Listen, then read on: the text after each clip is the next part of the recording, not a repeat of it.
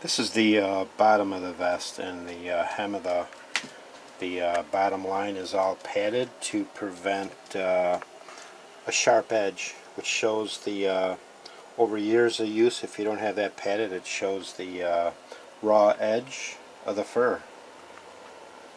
So having it padded sort of rounds off the that sharp edge, and it makes it look more full and uniform after years of use. Okay, let's take a look at the lining in the vest. It's all hand stitched in, and the hand stitching is a lot more accurate than machine stitching. So the fabric tends to lay a bit better.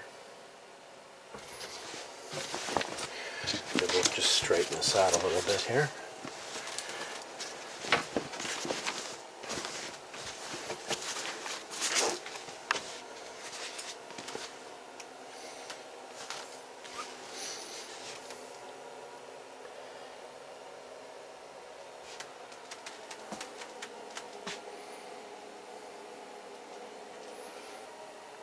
And here's the pockets, and that's lined with a velvet type fabric, which is extremely durable.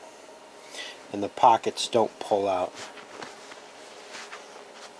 The pockets are actually sewn all into place inside the vest.